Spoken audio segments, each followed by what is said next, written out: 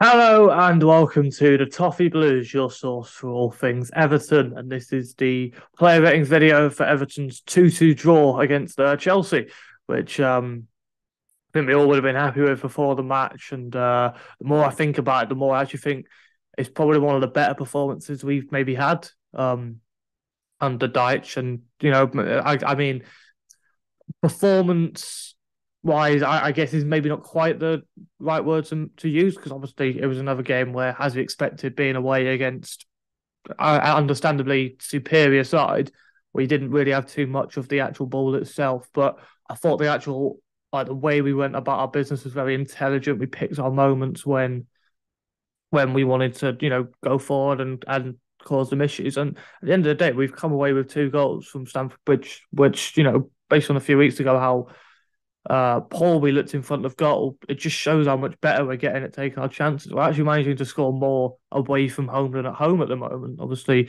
you look back at Nottingham Forest away, our last away match, another 2 goals there, and another 2 goals here as well. And I thought it was like I say, just a really um, intelligent performance. And I guess we'll kind of get into that through each individual player's rating as we go on.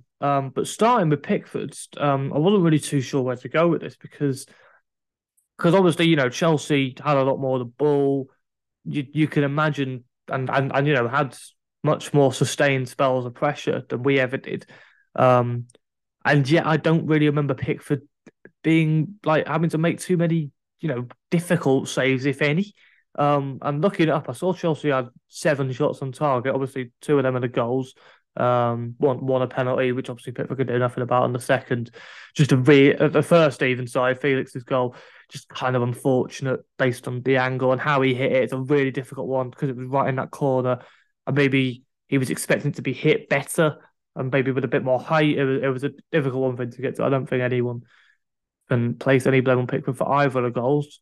Um, and like I say, I don't really remember him making too many saves. Obviously, shots on target can count if it's definitely going in and it's blocked by a defender, which I feel like must have been the case for at least several of those shots on target. Because, like I say, I just don't remember him being forced into so many saves. I'm sure someone will point out in the comments or whatever if I'm missing any obvious ones. But I thought that was much more down to our world of defence play, which we'll get on to now. So Pickford just gets a standard 6. You can't really give him any lower if he doesn't make a mistake or anything like that. Just another solid performance, really. And I'm sure if he needed to be called into action for a seriously top save, I'm sure we would have managed at the form he's in at the moment. So yeah, a 6 for him. And then Seamus Coleman also gets a 6. I think he's just absolutely working his arse off at the moment, and I think the fact that he was brought off for Mikalenko at the end and Godfrey was moved around rather than just it being a straight swap at left back shows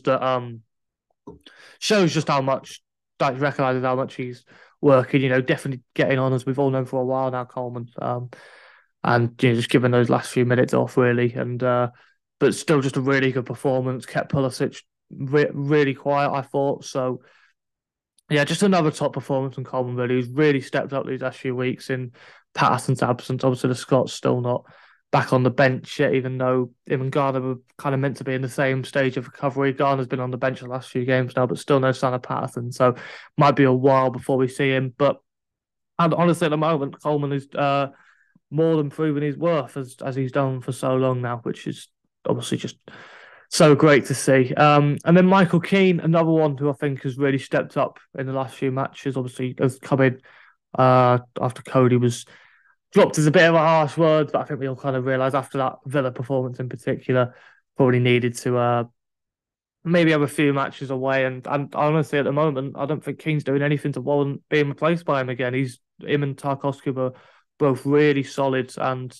like I say, kind of just must have blocked everything really for Chelsea to have had so many attempts that didn't really draw Pickford into making anything too difficult. So, like I said, 2 really intelligent performances, and Tarkowski as well. Although some you could possibly say he was partly at fault for the penalty, although I maybe thought that was more Godfrey's fault than him.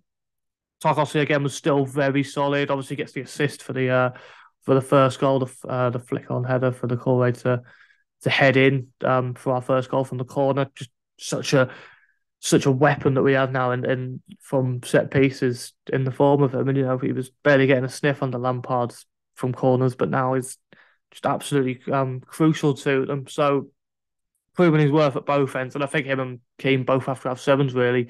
Even though Chelsea scored twice, it was still a really solid defensive performance from us. And I've just mentioned Lampard there. I think that type of game could have been 3 or 4-0 under him at Stamford Bridge. So, like I said, that just shows how much we've improved under Deitch. And then Ben Godfrey, I think I would also probably give a 6.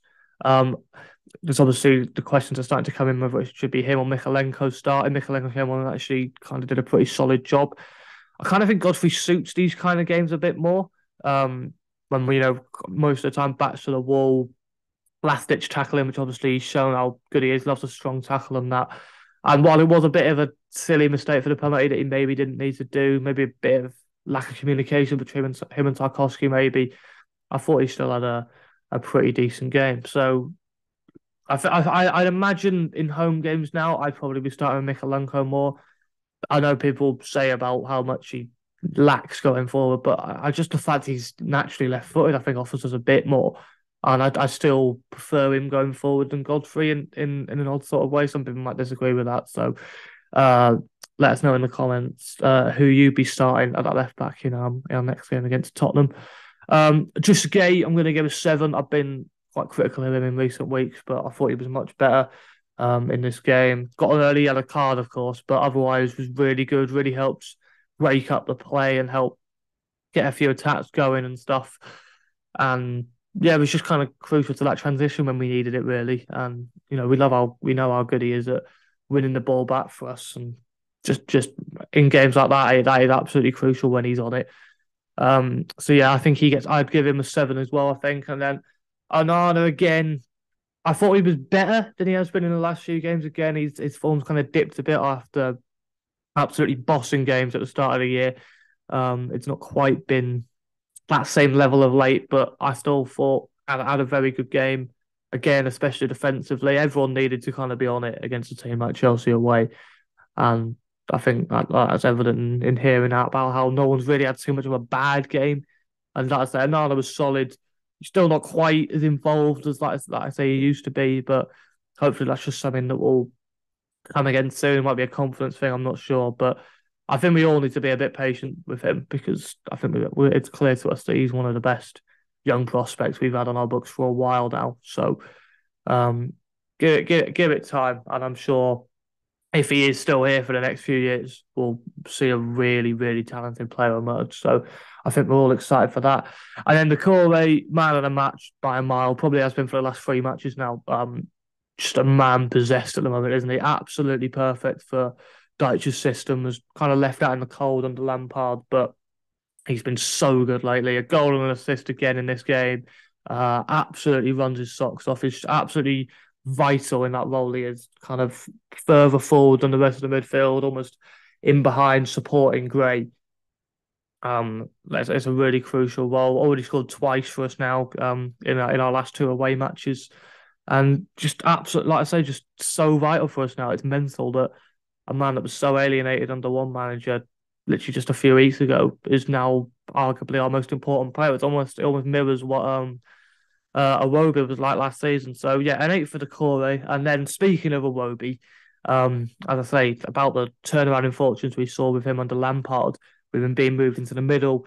Now he's being moved back onto the right. Lo and behold, he's just not having that same impact, is he really?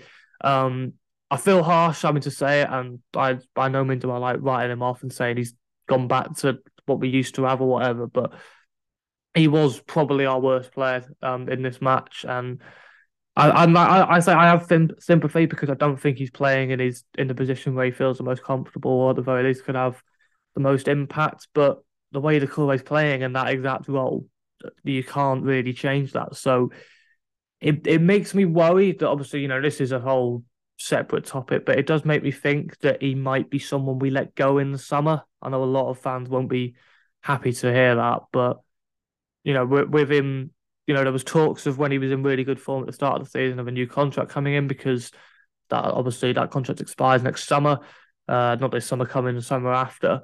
So, and if he can't fit into the system that Deitch wants to play, and it would appear Deitch is going to be sticking with Doucouré for the foreseeable, you'd imagine, then it might just have to be a case of cutting our losses. And we'll probably get quite a decent amount of money for him, still a good age, and obviously was having a really good season at one point. Could probably still by warrant an argument for being our player of the season now.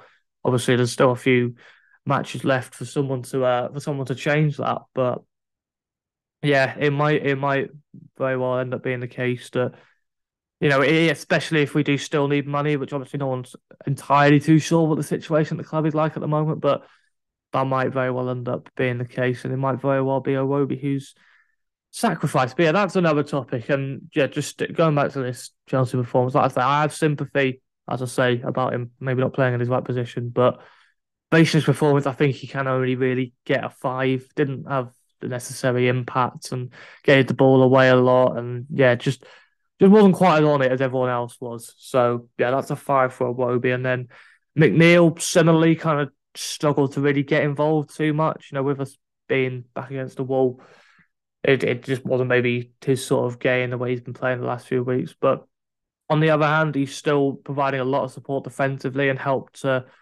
nullify the threat of both Reece James and Kai Havertz down that right pretty much throughout the match.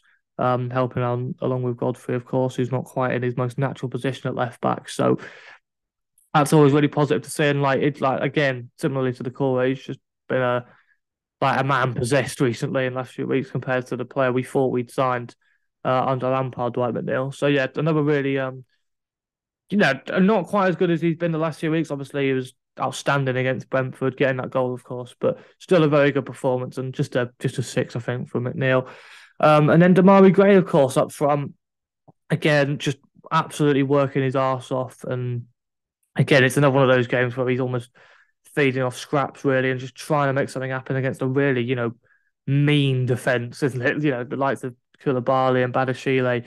It's a really tough defence that Chelsea have now. And, Gray was never going to outstrength one of them. It was all going to be about trying to outpace one of them, but that's easier said than done. So I thought, based on what he was given, he did a solid enough job, and was helping out defensively as well, of course. And yeah, I think it wasn't quite his type of game, but at the same time, it's the type of game that we need him in. And you need someone like that. If you're not going to have a target man, you need someone who can just chase after scraps. And if there were to be any mistakes from those Chelsea defenders, Gray would have been straight on it. So that's a really positive from him. And then, like I say, we never really do substitutions, but of course, based on what happened in this game, we have to give a mention to Ellis Sims.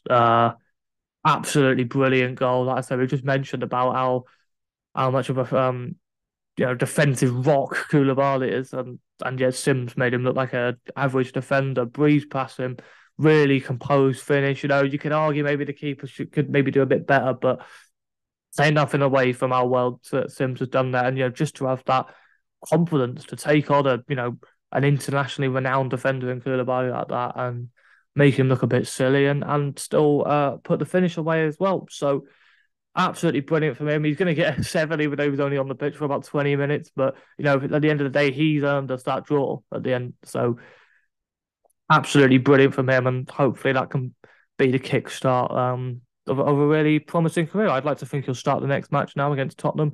Maybe we can try and build on that aerial threat a bit more, which we've been lacking since Calvert-Lewin's been injured.